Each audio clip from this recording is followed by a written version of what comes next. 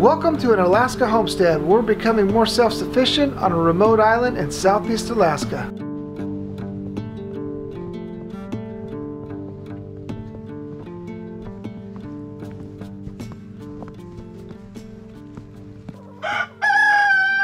We're missing a chicken.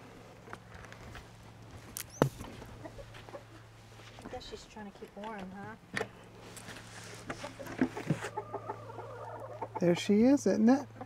Yep.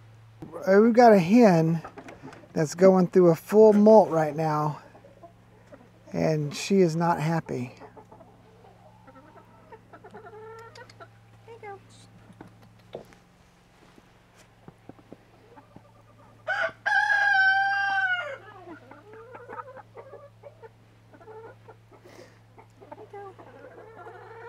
So we're trying to give her some vitamin water and some grubs to...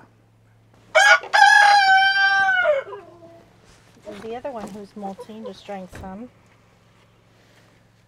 But she's so upset that she won't come over. Hey, Miss Daisy.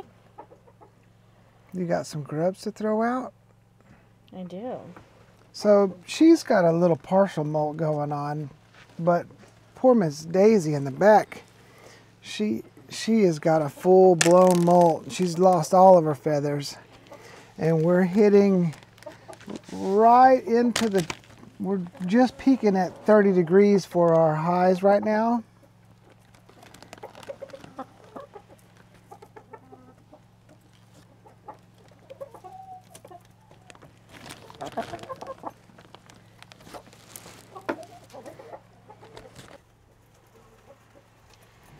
She's really weak though. You see her kind of stumbling around. Now Miss Daisy's one of our stronger birds. She's either first or second place in the pecking order. And we don't want to lose her, but she's having a rough go of it right now.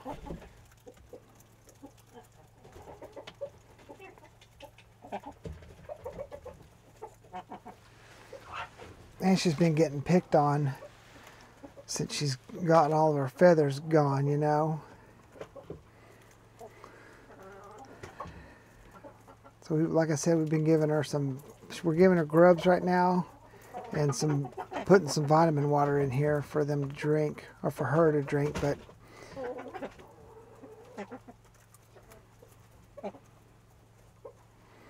it's not a good time to be molting. So she just kind of goes over there in the corner, or she'll go back, yeah, she's going back in that box now. So maybe we'll put some straw or a blanket over the top of that box, and then that way it'll keep that box insulated too. Yeah, you can put some more straw in there for and then sure. maybe she'll hunker down in there during the day, and then when all the other chickens come up at night, she can come out and get on the roost with them. I'll have to kick her out though. Yeah, but she's definitely having a rough time right now. But we don't want to bring her inside, because then that doesn't, then it's hard for us to get her back outside once she's Reasons. Acclimation. Acclimation, and the other thing is you don't want to be picking them up, which I tried doing, and it sounded like somebody was getting murdered. And the third reason then would be because once you change up their pecking order, if you take her out, Then reintroduce her. yeah, with her not having any feathers, it would be brutal what they do to her, so I don't want to do that either. So We're just doing the best we can right now. yeah, look, the other one is, if we could get her to drink, I would be happy, but she won't come over. So we've also just left this light on in here. We've shut them all in here just to kind of keep this area warmed up and keep that area inside there a little warmer. That's the best that we can do right now. So we're crossing our fingers that she makes it through this little cold spell we got going on. And then in about 4 or 5 days, it's supposed to start warming up into the mid-30s again. So we'll see what happens. We'll see if I can maybe find some cracked corn inside and see if I can throw some of that in there.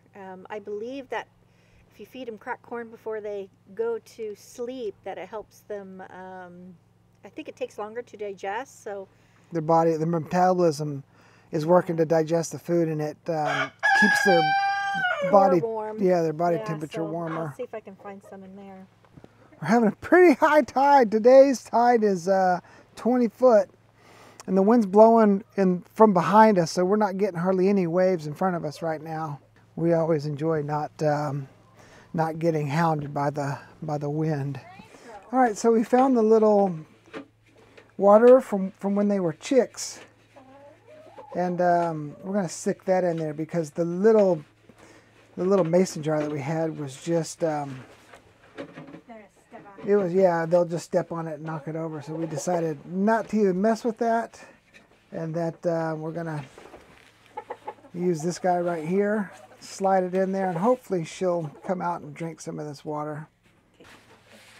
Where are you going? Sweetie Pie, she knows. She's like, I love this vitamin water. So we're gonna go for the flip and then the stick. Flip and stick.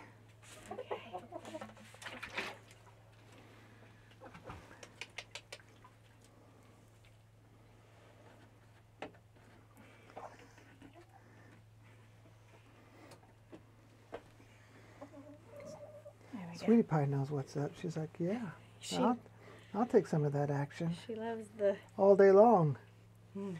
So hopefully, the only downside to doing it this way is obviously this water is probably going to freeze quicker than the water that's got the heater underneath it, but it'll allow them a little chance to get something.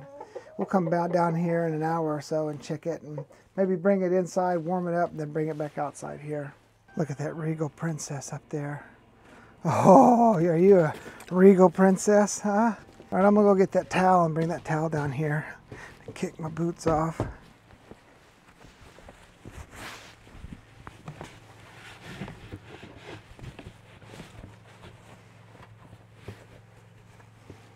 There you go. Hopefully that isolates some draft, so when she goes inside her little nesting box, she's gonna make a mess pooping in it, but that's better than her freezing to death.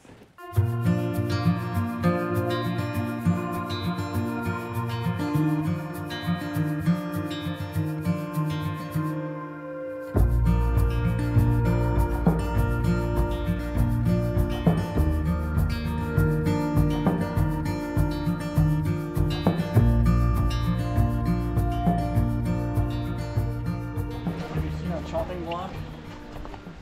Nuh-uh. Oh, that's a nice chopping block. Hell yeah. It washed up on the beach, so we drug it up here. Oh, the sad thing is you can't see your dad's antlers. No, not real good. No. There's the moose rack. There's the old woodshed. What's that? Oh, that's our water. We dug a hole there, put the trash can in to try and keep our water from freezing this winter down in the ground, and put a big styrofoam cover on it so that it would insulate it. Nice. Yeah. And so far, we've So been far, down in the 20s, yeah. and it's still Yeah, still all water. nice. So it's 9:14 in the morning. The sun is over there.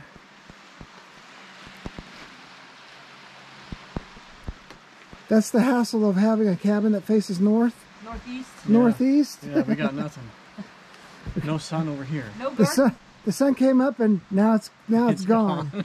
Yep, no garden for us. Yeah, that is Solar. true. It'd be hard to grow a garden. Mm-hmm. No solar.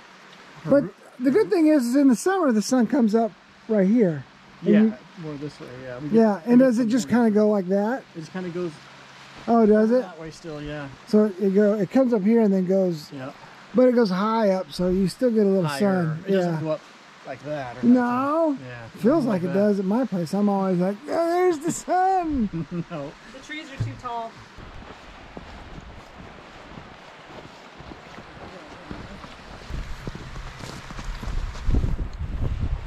Here's the deal. A couple weeks ago, we were having high winds and it was freezing spray.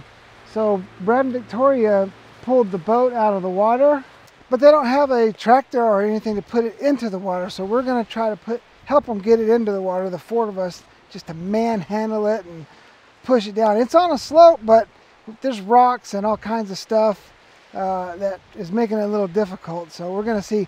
And we got a 19-foot tide, so it should be, we should be able to push it down, and we'll see. We'll see. That's what this is all about, is seeing if we can get this thing back in the water. Because it's not easy with 2 people. No, we tried, and it took everything we had to get it to move like a foot. So they had a come along that they just tied around a tree and winched it up into the, you know, up out of the beach. But we're still in the high tide line, so But- it's not safe to leave. But it's, yeah, but the high tide here, it will still come up over the and get the boat. So there's today's a 19-foot tide, and then we've got a couple days of 20-foot tides.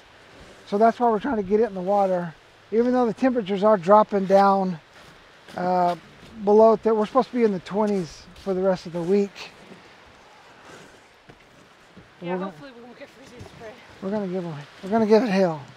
So Brad's going to get a torch. Raven's escorting him. But the drain hole there is frozen up, so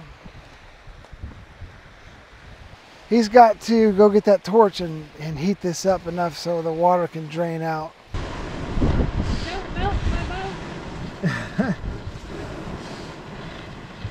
Oh, I see the bottom. You can't get it in all the way because the bottom's Oh,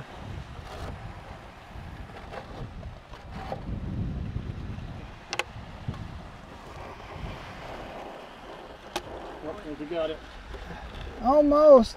Don't put the rubber in the car. There we go. Oh, there's a rock. There's a rock. Brian, rock on the other side. Yeah, both sides have rocks. Well, that was the whole idea.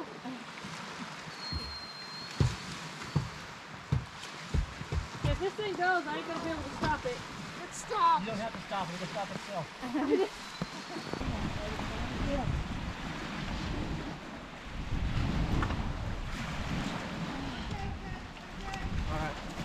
Shit. I can't stop this thing. No, I'm not asking you to stop it. It's not going. Push time. There it goes. Yeah, we're going again. Raven, come on.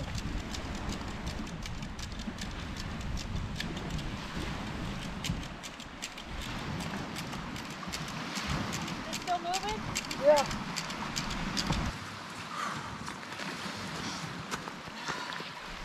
This is not the carnival ride I was hoping for out here.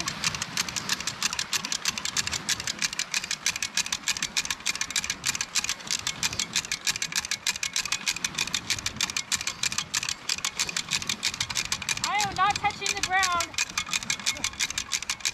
Honey, stop! With the come-alongs, you have to reset it. It's only got a few feet, like 4 or 5 feet of cable. So you have to wind it back up, lengthen whatever you got it attached to, and then start wheeling it back down. But we're getting close. There's the edge of the water there, and it's still coming up. So getting closer. All right, so we are getting really close. This is the last time we're going to be able to put a piece of wood in the water. So after that, it's just going to have to be pushing against the rocks, a bunch of heave-ho, and we'll see. We've got about another hour before we reach high tide. The problem with this trailer is though it's got the boat up really high, so that means the trailer has to get in the water further before the boat will start to float. That's our biggest concern, is can we get it down far enough and have a tide come up high enough to get this thing floating. I lost it! Okay, this is the end. One more push. That's what I got. Okay. So, Vicky, what's the line at? I don't know! My phone's buried and I'm wet!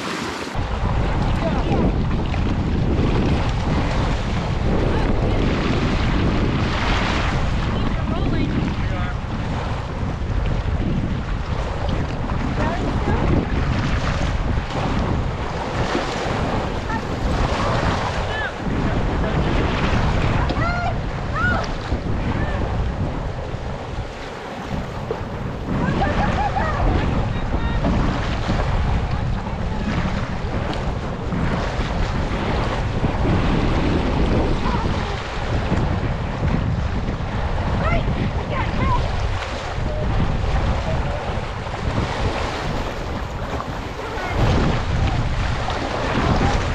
All right, that's it. We got the trailer pulled back up out of the water.